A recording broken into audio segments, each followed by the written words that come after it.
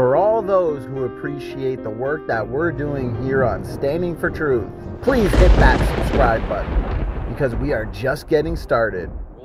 What are some of the best evidences against billions of years and for a young world? Well, I mean, okay, I've got different things. There are some age indicators.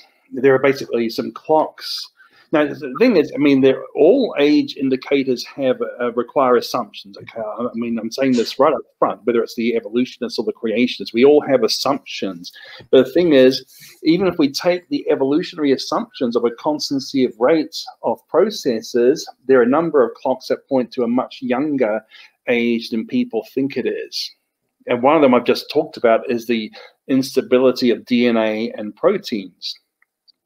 When you got Dr. Mary Schweitzer, you may have heard of her. She's an outstanding scientist in Montana now, I think North Carolina, who was the first to discover lots of dinosaur bones have soft tissues. They have red blood cells, intact blood vessels, animal protein, so not contamination from bacteria, and also in a T-Rex bone and a Hypacrosaurus bone, she found DNA and used the standard test to get DNA to detect DNA. And the DNA detectable must be reasonably intact to respond to those tests, okay?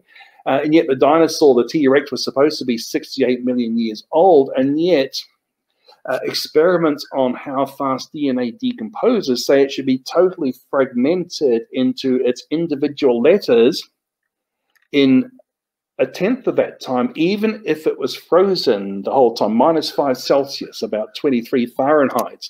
So you freeze DNA, and it's going to be broken apart in about 6.8 million years. Oh, way. Okay, but yet dinosaurs were meant to have lived in warm climates. So it's very interesting when you talk about reaction rates. They are often exponentially dependent on temperature. So if dinosaurs lived in warmer climates, the DNA would break down much faster still. So if it couldn't survive a tenth of that time, even deep frozen, it's not going to survive anywhere near that time if it was actually warm for a lot of that time. Right. I think the DNA in the diet is a really hard problem, and they're trying to sort of scramble around. Do they really find DNA? Well, you may as well throw that lab test away, like the DAPI, which produces a fluorescent signal, a standard way of detecting DNA in a double helix form, because it just lodges in the minor groove of a double helix and makes a fluorescent signal. Okay, so that's a standard positive test for DNA, and it was also in the right place to expect the DNA, near where the cell nucleus would have been. So a lot of things add up to actually finding DNA in dinosaur bones, and yet real chemistry shows it couldn't have survived that long.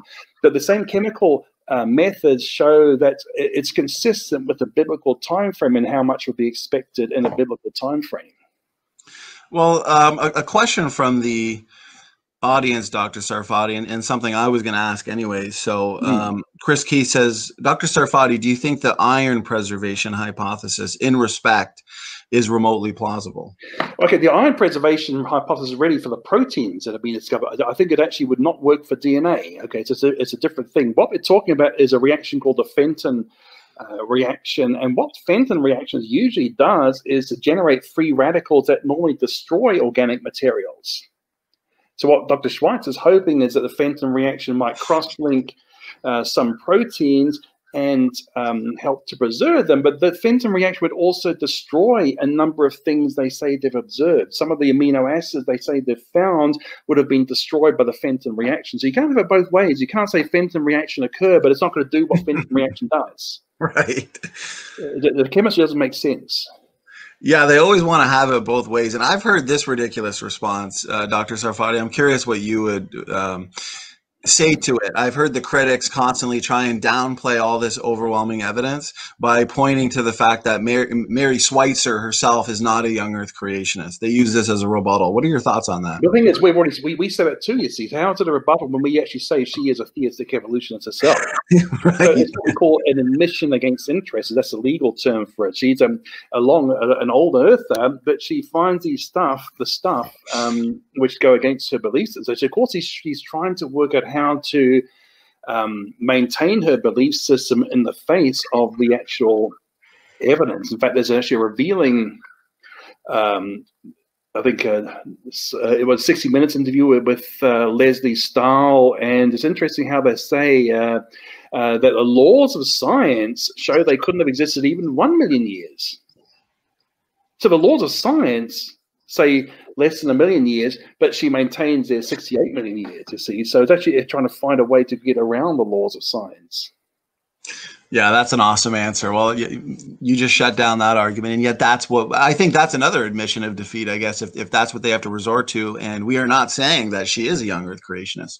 Well, in fact, if she wasn't a young creation, then they'd actually attack. They wouldn't even publish her work, you see, because even when she wrote, it was so controversial. Her boss, Jack Horner, who's an atheist, I mean, she said, "Well, I don't believe it. How could this happen? How could blood cells survive that long?" So, go and do the experiment again, and they find over and over again, well, the experiment actually showed they were there. Okay, right. So and then you got challenged. Was it really blood cells? Was it really blood vessels? You had the critics of Schweitzer attacking what she'd found, but I think she's won all those debates against the critics. So they have to concede that she found what she said she found, that she was a good scientist, and she was reporting honestly and accurately. And now they've got to trigger, well, okay, since they're there, how could they have survived? So hence the phantom reaction proposal. Right. Hey, someone just popped up with a question. Can I talk about iron preservation in dinosaur tissue? Of course. Yeah. The Fenton chemistry can theoretically preserve proteins by cross-linking them. Theoretically, but you need a lot of iron. But that same process destroys DNA. So you can't get both. You can't get proteins and DNA using iron as your answer. And so fine, if you evolutionists, you want to appeal to iron, great. Go ahead. And there's not going to be any DNA in your body. Oh, there is evidence of DNA in dinosaur bones. Sorry, evolutionists. Yeah. Now, no one's sequenced it yet. I'm not expecting much there at all. I'm actually shocked that they found any. Because 4,500 years, that's a long time for DNA. Yeah. That's a long, long time. Anyway.